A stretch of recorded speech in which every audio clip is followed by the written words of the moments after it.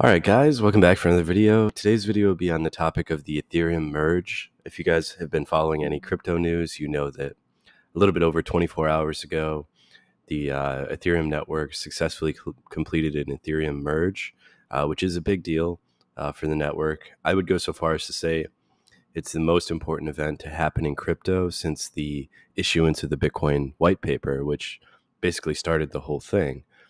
So there's a lot to unpack here. There's a lot to go over. I will talk about price action, but first I want to just talk about the underlying fundamentals of the Ethereum network that have now changed. So we can go right here. You can see these net ETH emissions. You can see that already, the ETH emissions are starting to decline dramatically following the merge. So that's what is essentially creating a deflationary ecosystem within Ethereum, right?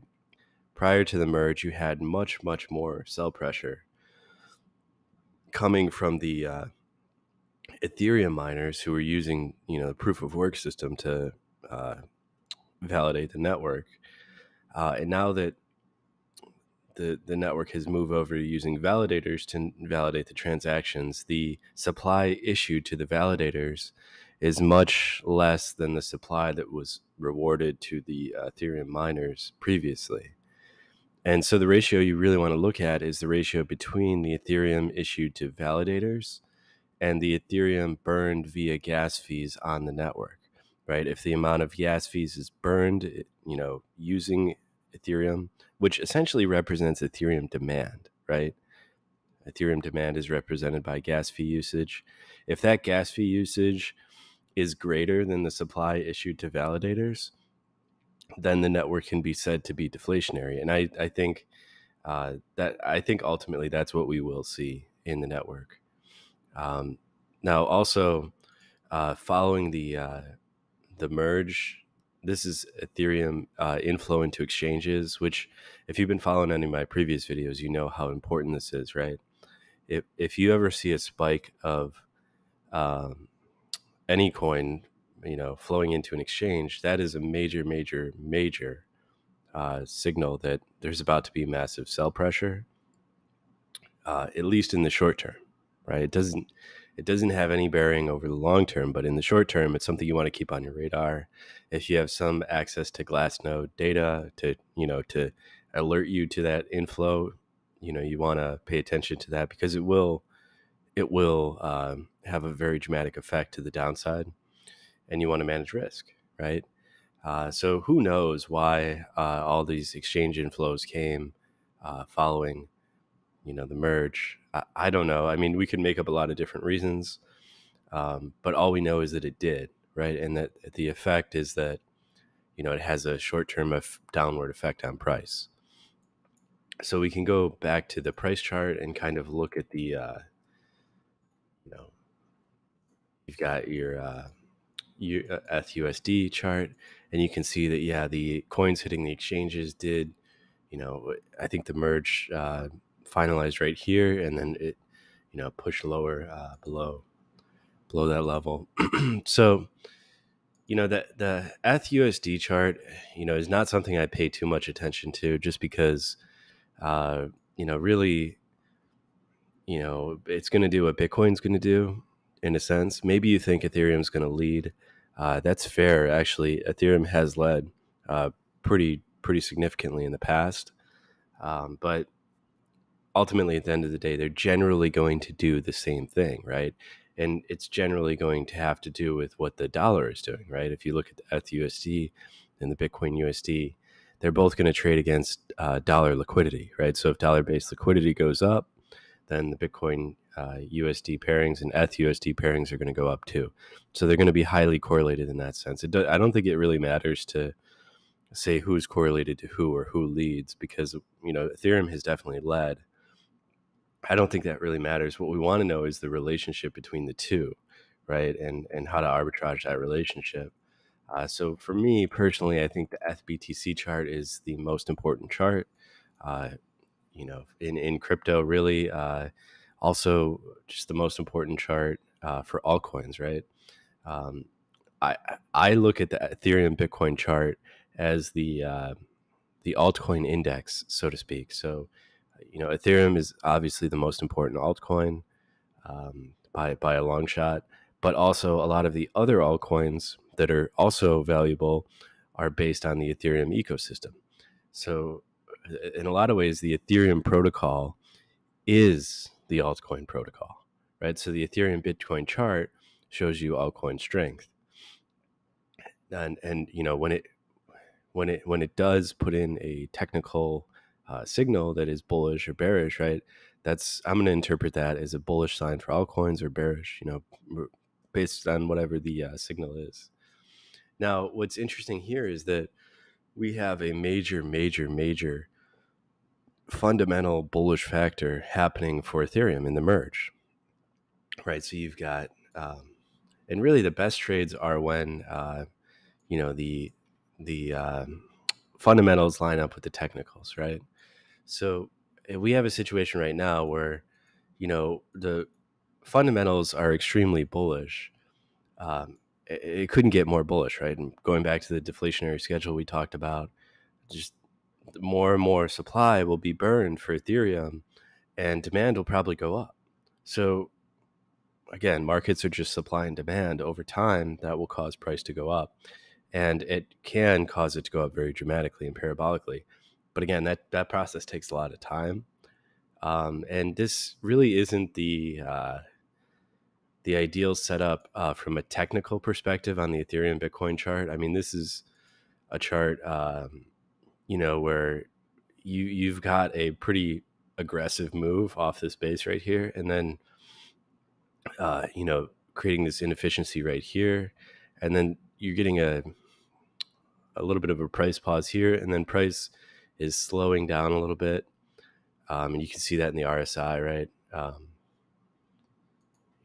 Starting to lose the moving averages, and if you went down to a 4-hour, I'm sure you'd see, the moving averages starting to turn around in that sense too. Now, if we go to the weekly chart, you can see that. Pull this. You can see that the weekly has confirmed bearish divergence right here.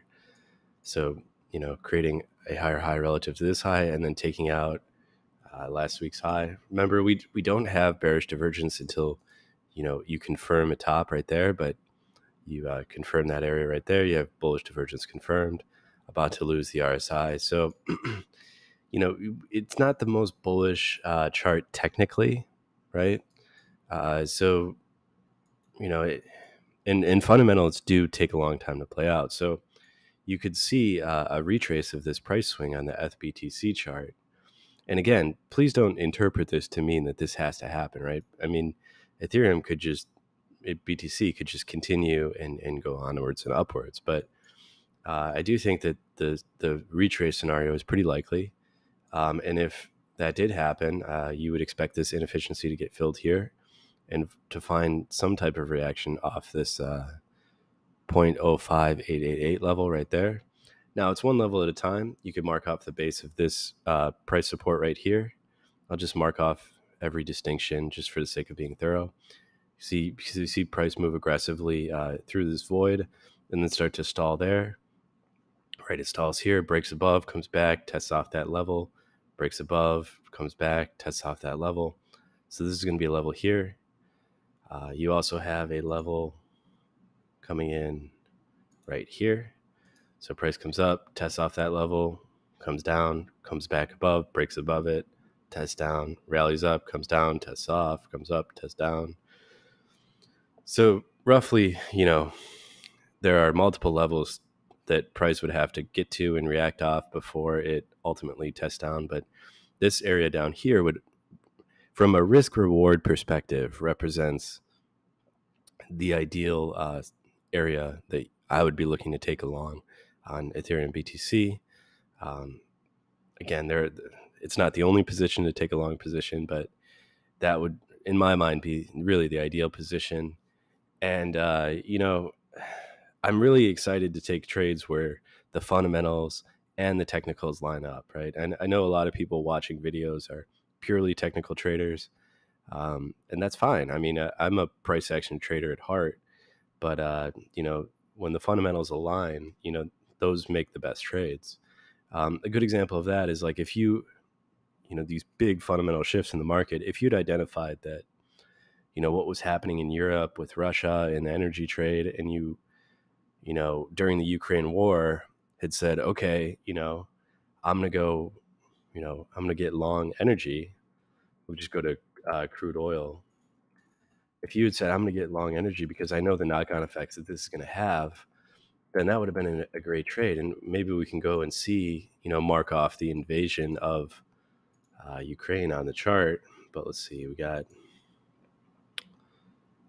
so roughly in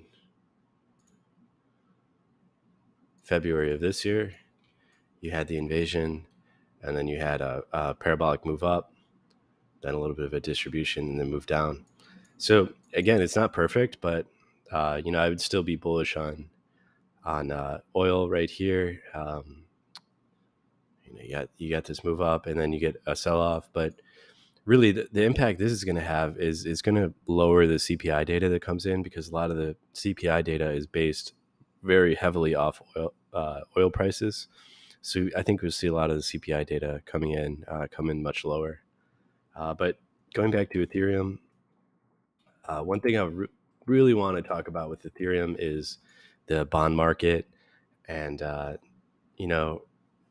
really Ethereum is, in its shift to proof of stake, it has solidified itself as a very, very heavily demanded system by institutions, right? And in these large institutions like JP Morgan, Goldman Sachs, Morgan Stanley, those guys understand, centralized systems like proof of stake, and they also understand bond yields, and they also have a demand for the ESG narrative. Now, those are all three separate ideas, so I'll have to unpack them each one by one, but basically, one, going to the bond yield, right? You have the U.S. Treasury yielding,